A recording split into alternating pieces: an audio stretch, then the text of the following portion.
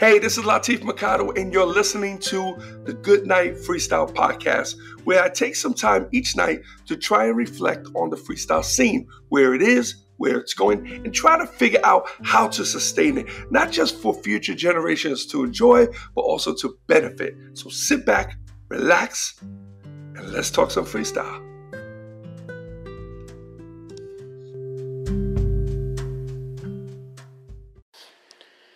Hey Latif, what's up, my brother? It's me, Tommy. It's always a pleasure talking to you. Thank you so much for writing these books. Thank you so much for these video vlogs, man. I learned a lot from them. You inspire me in every which way I can think of. It's always a pleasure being part of your group, Freestyle Against Phonies. I try to bring awareness out there for that. But thank you for doing cool things, and I'm looking forward to the next thing that you bring out.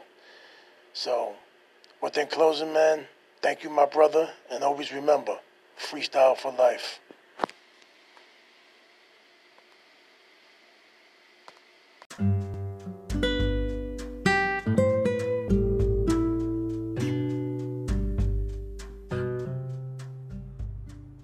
Oh man, Tommy, thank you, my brother. I really appreciate that. That took me by surprise, man. I really appreciate it. Tommy, a lot of you guys see him on social media under Thomas Field. He's been a huge fan turned friend, huge supporter. He buys my books. He's purchased my t-shirts. He binges on my vlogs. Now he's a fan of the podcast. Really, I need more Tommies, so mad cool brother if you guys see him, man. And, big supporter of the genre. He don't take no shit when it comes to phonies. He's really true. Big dude too, so, but he's mad cool. Tommy, man, big shout out to you, brother. I appreciate it.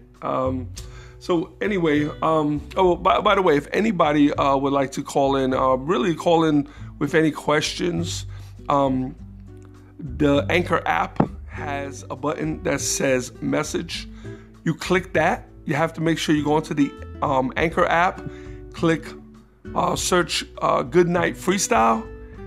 When that page comes up, there's gonna be a button right in the middle. I believe it's in the middle of the photo of the little cover image of Goodnight Freestyle, and just click the message button, and you can leave me a message, ask me a question, give me a shout out, whatever. No, the questions are cool because they kind of give me stuff to talk about. I'm really interested to see if there's anything I can help you guys out with. Are there any questions that I can answer? If there's something that I don't know, trust me, I'll find out. I'll figure it out. It's very rare I'm going to tell you that I can't find out. I'll figure it out one way or the other. But I know enough people, so even if I'm not 100% sure, I can always get that information. Anyway,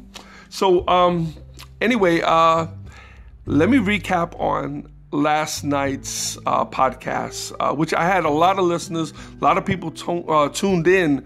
Man, big shout out. I really appreciate it. It makes me feel better. I think I'm going to start talking a little more confident and not babble as much. And I really want to try to see if I can bring some sort of value to you guys and maybe deliver something that can help you, whether it's going to help you in your career, if you're in the market, or in life. I'm not a young dude. I just turned 53, so I got a little experience, so if there's anything that I can help you guys out with, and at the same time it might be helping me, because trust me, I am far from perfect, but I try to do my best to keep everything on the straight and narrow. Recap of last night's podcast as far as the culprits and their intentions to take down our group Freestyle Against Phonies. So this was the word. So apparently, I saw the post. I must have had about more than a dozen people messaged me the post that was going around. Throughout the freestyle community, I have it somewhere here. I didn't pull it. I didn't think about reading it. But basically, what it was saying was this person needed 1,000 signatures, I guess, in order to shut down the page. 1,000 signatures. And then he says something about you have to mark it as hate speech. So, I mean, it's crazy. I mean, really, hate speech. So, it was just nuts. So, word has it that he was able to get 6 people. That 6 people joined his rally and signed up, and I guess marked us for hate speech. I haven't gotten any notifications or anything yet. To be honest, I kind of feel bad for the dude, you know what I'm saying? I mean, come on. So your goal was 1,000 people and you got 6. All right, I'm pretty sure he signed, so he really got 5. He probably got his spouse to sign, maybe his siblings. So, I mean, how many outsiders really signed that thing? I mean, I feel so bad. I'm ready to sign for him too. So, but anyway, that's what's happening. I mean, still, listen, we're not out of the woods yet. We don't know. I don't know. I'm not reading the guidelines. I don't know the rules to shut the page down. I'm just not gonna lose sleep over it. You know what I mean? It's not like I built this shit. It's not like I had a hammer and nails and I built this and it took me months to build. I could build a group and I can hold my breath and build another group, and I can market it basically in one day. I know what to do. So so anyway, it's just a shame that people would spend so much time and energy. Listen, this is my thing. Spend your time building yourself, not trying to knock down others. It's very simple, you know. But anyway, so to move on, I wanted to talk about something that came up in one of the posts today. It was pretty interesting, and it was so crazy because this came up a while ago. I'm talking about years ago. And I really listened closely to it. And this is in regards to who, you know, the so-called, I don't want to diss them because they take it personal. But it's the so-called B-list acts. And when we say B-list, we're just talking about the acts that are not on these regular shows.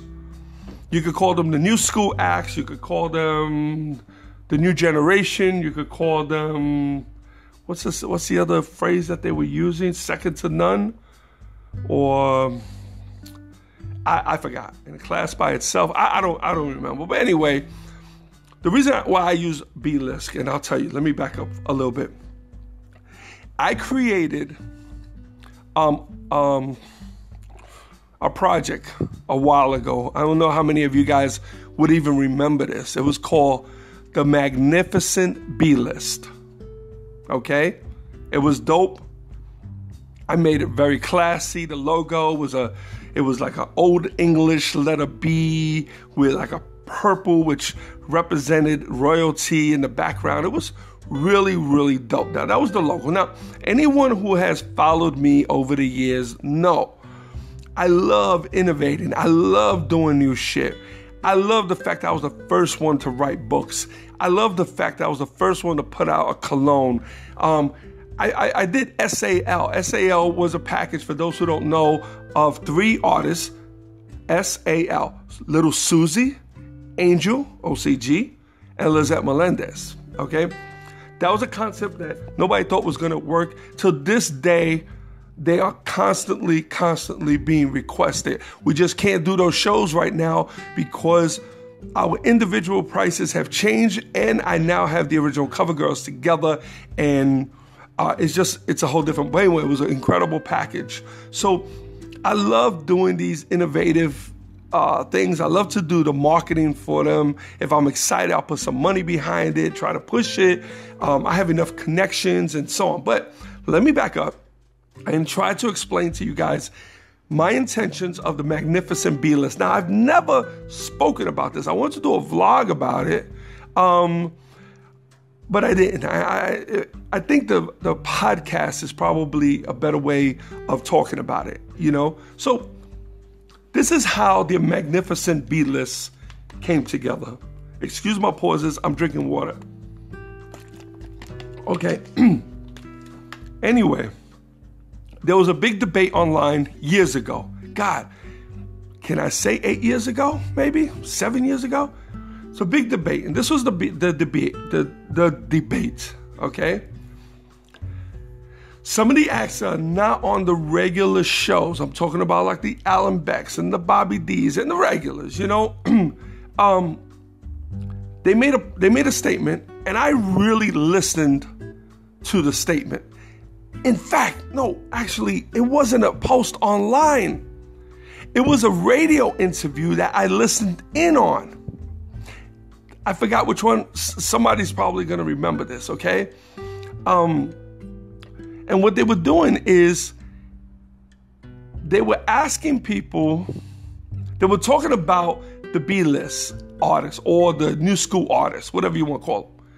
And what they were saying was somebody from that camp, from that category. I'm trying to say it without dissing anybody. I have a lot of respect for them, so I'm not dissing them at all. But anyway, somebody said, if we had the same opportunities as the Cover Girls or the George Lamonts or the Stevie Beats, if they had the same opportunity and they had the same people, trying to get them shows and putting them on the same stages, that they would be able to dominate, and that they feel that they would probably wipe out all of the A-list acts. That's how good they were. Now, a lot of people laughed at that. I didn't laugh at all. In fact, I really took it to heart. And I remember talking to my wife about it. She's always the first one to know everything that's going on with me. So I went to her and I explained to her what was going on. Now, she's a big cheerleader of everyone. Anybody who doesn't know her doesn't realize this, but she is. She'll be the first one to, try to help somebody else if she can. People, for some reason, don't get that from her. I don't know. But anyway, what I'm trying to get to is, so I explained to her and I said, well, I told her about the interview I listened to.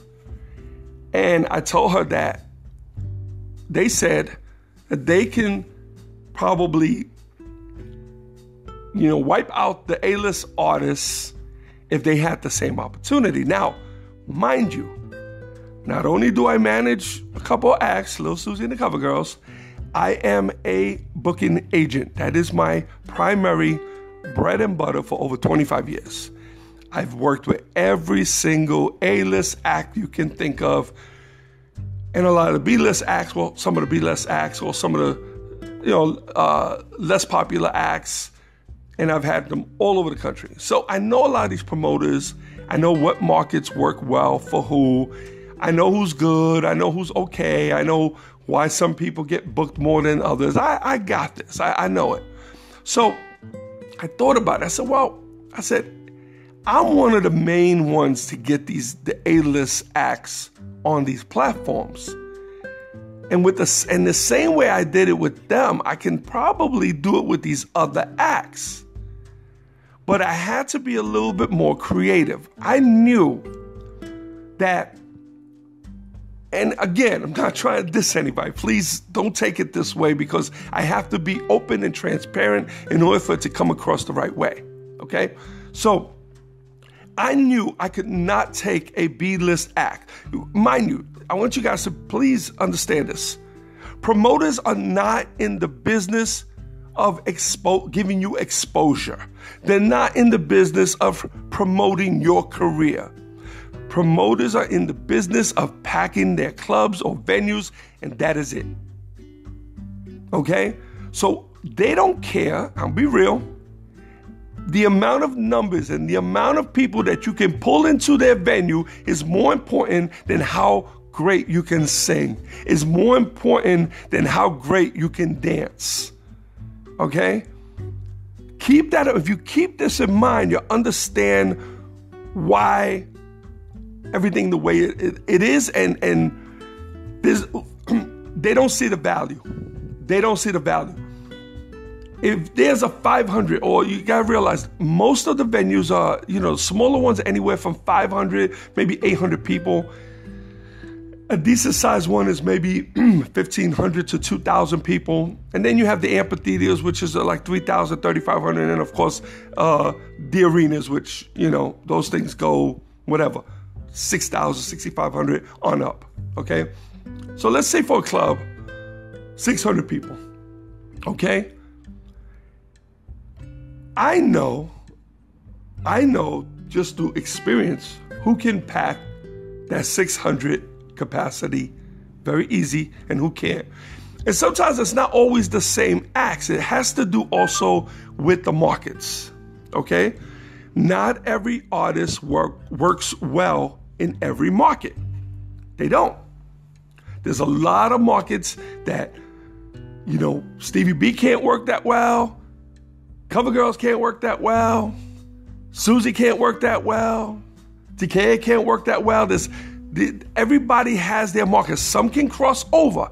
I'm fortunate my girls actually can do a lot between Miami and Maui. I'm fortunate about that. But there's a lot of acts that can't do that. All right. So it's not always, how great you are. Same thing with, with certain genres, with certain markets, with the B-list. That's why you might have certain acts that can go to Chicago. Certain acts can go to certain parts of Texas. Not all parts of Texas, certain parts. A lot of them cannot go to Southern California, to the Los Angeles area. Some of them can make it to the Bay Area, up in the San Francisco, San Jose area. New York, yeah. A lot of them can thrive in that whole tri-state area because this is where they came from. So that makes sense. Some of them can also make it in the Florida area, okay? But then you go into places like New Mexico and Arizona and Detroit, can't do it. It's a difficult market. So I came up with an idea where instead of trying to market the artists individually on the B-list, what I would do is I would create almost like a buffet. This was my idea. Almost like a buffet with a menu, okay? And I would bring all these artists on board. Now, mind you, I did not sign anybody. I volunteered to help these acts absolutely free. Now, I would have made a booking fee, but it would have been off the bulk, which means they would have each lost maybe 0.5%, like nothing. My intentions were not to make money from them. However, my time is valuable. So even if it had to do with phone calls or paperwork or contracts, and plus I was going to hire a road manager and I was going to hire dancers. And these will be the same road manager and the same dancers for the whole package. So this was the idea. I would sign, let's say 20 acts, okay? They would come in and they would be a part of the magnificent B-list. Now, what we would do is I encouraged everybody to put videos on their Facebook pages, to put their bios, to put all their pictures. And then what I did is I did an e-blast that had links on it. It was mad cool. Anybody who knows, I have a tremendous mailing list. I think at that time, my mailing list was like 97,000 people. It was huge. It dropped a lot now, but I'm rebuilding it. Just because as time goes on, people, they don't use those emails anymore, so they change them. So in time, they went down, and of course, I have to go in and clean all the ones that are dormant.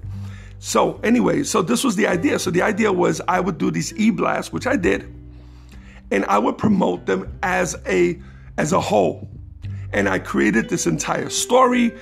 What I did is, and I called them the Magnificent B-List. I mean, it's like when you hear it alone, it's dope. I think it was dope.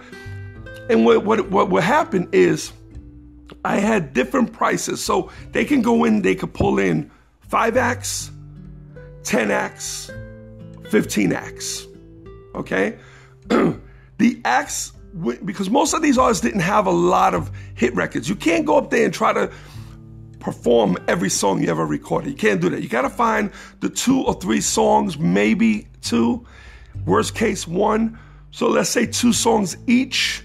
That's a really good player that people really, really enjoying, you know? And what we would do is we would create almost like a medley kind of performance, all right? So I had a road manager set up. I had a DJ set up, people to do the show tapes. I mean, everything was in place, ready to go. And I was already marketing this thing. And what the promoters would do is they would come in, they would see this menu, and they would, just like if they're, you know, ordering food, I'll get a number 3, a number 4, a number 7, a number 6, number 4, number 2. See, at this point, it didn't matter what market they went into because they weren't going in there alone, which was also my concept for SAL. Susie did great in certain markets. Angel did great in certain markets. Lizette did great in certain markets. But when I put them together, I was able to clean up the whole country. It was genius. And the girls made so much money. They were way up there, one of the highest paid, okay? And I'm still getting calls for them today. In fact, right before Christmas, I got a big call for them, but I can't do it. Anyway, so what the promoters would do is they would come in and they would pick this package, whatever the package is that they want. I would contract it. I would collect deposits. I would send a road manager. I will not be road managing them. Send a road manager. They do a sound check. They do the performance. Everybody gets paid. And we go to the next one. Now, what we did is I wasn't trying to keep it wherever they had to contact me. I created links on that e-blast that went directly to each one of those artists' Facebook pages. Okay, so that way those promoters can actually go in there and take a look at them. So now every artist was responsible for their own page. I was like, go in there, make your page look dope. Don't put up no bullshit videos or don't do that. Make it look dope because I'm sending people to go in to check you out. If they like what they see, they're gonna come in and they're gonna add you to their order. Okay, so it was a great, great concept. All right. And what happens is a lot of times if one package went out there and it did really well, there's a good chance that other people are going to want that same exact package. So it forced everyone to up their game, everyone else to up their game. Okay. Because it was like, okay, listen, if there becomes a slot, if they pull somebody, they say, well, I kind of don't want number 3 anymore. Can we put number 7 in there? If number 7 gets in there, and I'm just using numbers as the name of artists, if number 7 gets placed into that lineup and we ship them out, they better rock the house so that way that becomes the new situation because we want to film it, we want to put it online, let people see what this looked like. Okay, so what I was doing is I was doing exactly what this person was asking. I was putting them on the same exact stages and marketing them to the same exact promoters that I market everybody else to. And it would have killed it. It would have killed it. Now, this is what was happening. One by one, and I know who was responsible for it. I don't hate on him. I understand. But I see where he's at, what he's doing, and I see where I'm at and what I'm doing. So a lot of times people don't screw up because of their talent in this business. It's because of their attitude. And I think everyone can come up with somebody who you know who's probably an incredible talent, but they get no play and they get no respect because their attitude sucks. Okay? So keep that in mind. Talent can be dealt with. If you're a great singer and I'm a bad singer, but people like me, trust me, people will work with me and try to help me to know how to sing just so they can, because they'd rather work with me than work with you. Okay? So attitude plays a big role. Okay? The superstars, if you look at the superstars that are out there, a lot of people say shit about Stevie B. Okay, but Stevie knows how to play his game. You know, it comes across like this and that online. That's one thing, but I've done a lot of business with Stevie over the years, and I've been behind the scenes with him dealing with promoters. Very, very professional. And he knows how to, and they like him. People like him. The promoters like him, and he makes them their money. Okay? Same thing with us. Same thing with a lot of the George Lamonts, the Quarles, the Shannons. These are some really great people, and the promoters love working with them. Now, so someone spoke up and they said, well, listen, this is the problem. I don't consider myself a B-list artist. See, this was the thing. They got insulted by the title I used. And I gotta be real with you.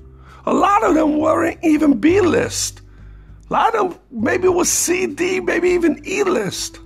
B-list was a compliment, but it sound cool though. And the logo sound cool. And so this person had quite a bit of influence. And he ended up, and I know because I had the moles coming in and they were telling me what was going on. And a few of them tried to hang in there, but little by little, I was getting emails, people were dropping out. And all I kept thinking to myself is like, how bad are they screwing themselves up?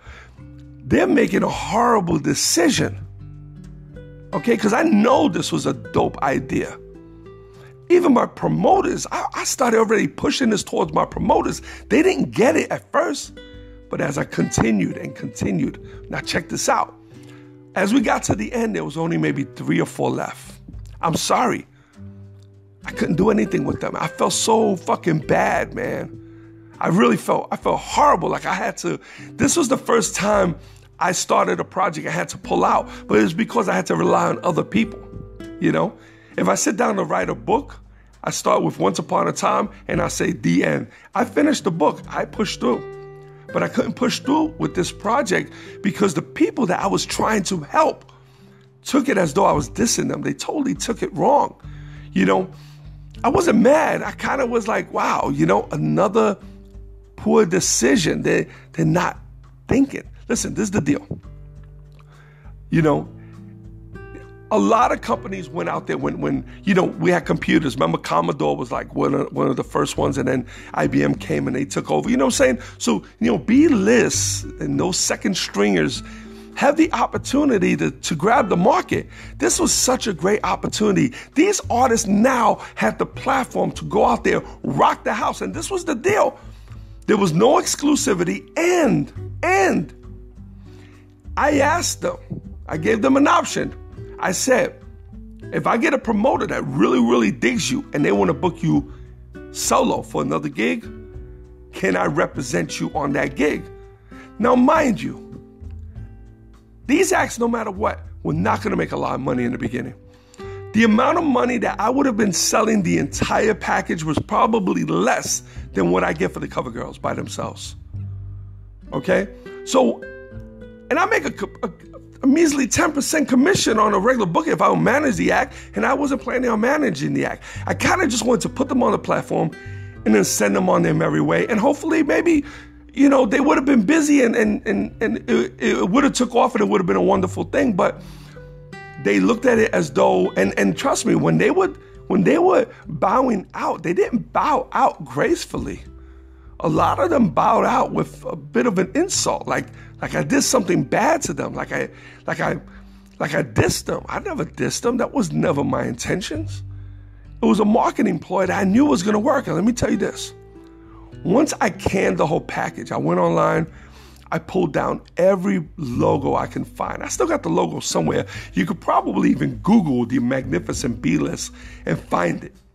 It's probably on there because I did a lot of marketing. I had the SEO ranking on Google and everything. I put money on the ads. It was crazy. So, but this was the craziness, man.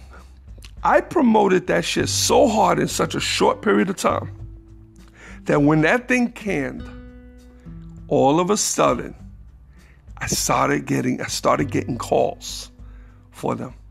Okay? San Antonio was the first one. San Antonio, Texas was the first place to call me. And they were the first ones that I hit hard. They were like one of the first ones because I was so active with this promoter and I was so excited about the project. And if I'm excited, I can sell the shit out of it. So he was one of the first ones that I went to. I told him, and it's Ruben Reyes, you know, from Royal Nation. And I told Ruben, I said, yo, Ruben, man, trust me when I'm telling you, this is like buying stocks at, penny stocks. This shit's gonna blow up. Get on board now. You know, we can market it. I have this great idea. It's going to be an entire night of freestyle. It's going to be dope. We're going to do it at this price. And And in the beginning, he wasn't biting. Towards the end, so much promotion, so much hearing me pitch it. Finally, he says, yo, La, man, send me that list. I said, what list? He goes, that Magnificent B list. I said, oh, man. He goes, yeah, I'm ready to do it. So I was like, oh, shit. And then I believe it was James Rios from Austin called me. And then one of the dudes in Dallas that worked at KNON, oh my God, I forgot his name, contacted me about it. Hassan from the Bay Area, we talked about it. He thought it was a great idea. Louis Pinto from Rhode Island thought it was a great idea. I remember bringing it up to him. I mean, I started getting a lot of promoters started calling to inquire. What they wanted was, they wanted more information. Hey, listen, trust me. If you're going to ask me for more information, I'm going to sell that shit to you. Okay? So, but anyway, so that was the story with the Magnificent B list. I still think it's an incredible idea. The only probably drawback is the artists are a little older right now, you know? Back then, the artists were like early 40s. Now they're like early 50s. It's like, so, you know, so it doesn't, I don't know. So the impact is going to be a little different at this point. I mean, I couldn't get involved with it again. I would like to see it, you know, something like that be put together, you know? It would have worked, but I don't think anybody would have looked at it the way I did. Nobody would have sold it or have the big idea, you know, and there's a lot of greedy people. There's a lot of thieves out there, and it would have been all for them. Anybody who knows me, who has worked with me, knows that that's just not my, I don't roll like that. That's just not my thing.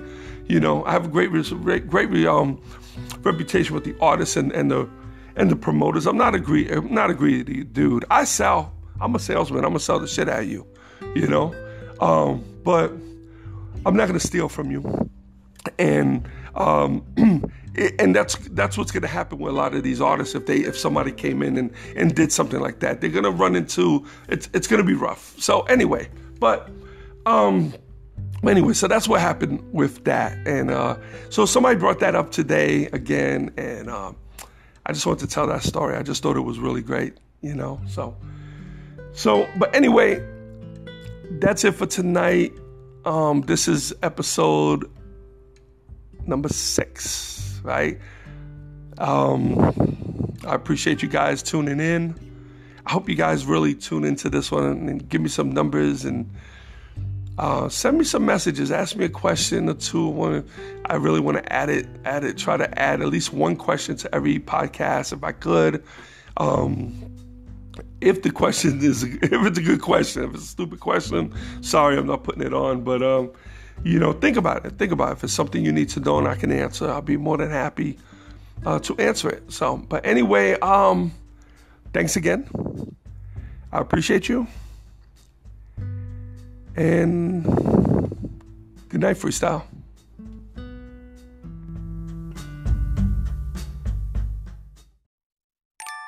Before I lay me down to sleep, I pray to hear a freestyle beat. For if I die before I wake, I hope to make it to the break.